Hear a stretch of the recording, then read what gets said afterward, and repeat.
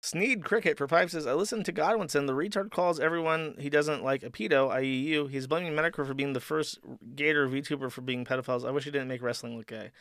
I don't know what's up with Godwinson.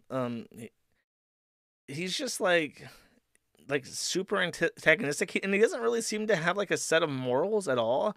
He seems to be just like whatever I believe will piss people off the most, and it's when you're trying to be like a personality and you don't have like a personality, you're not really going to attract an audience. Like PPP is very consistent. So, you may not like PPP, you may be ambivalent towards him, you may really like him. You may like the fire and brimstone pastor type thing that he does.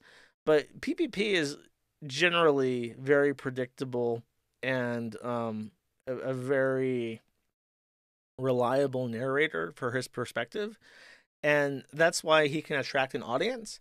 If you're someone who is just like completely and totally without principle and without any kind of like baseline that people can learn about you, you're not gonna really attract an audience.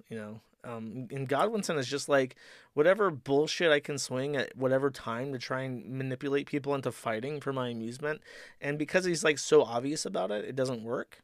Like back in the day when he had PPP as a wingman, it was more effective. But now it's just him. He literally went to rehab for coke addiction.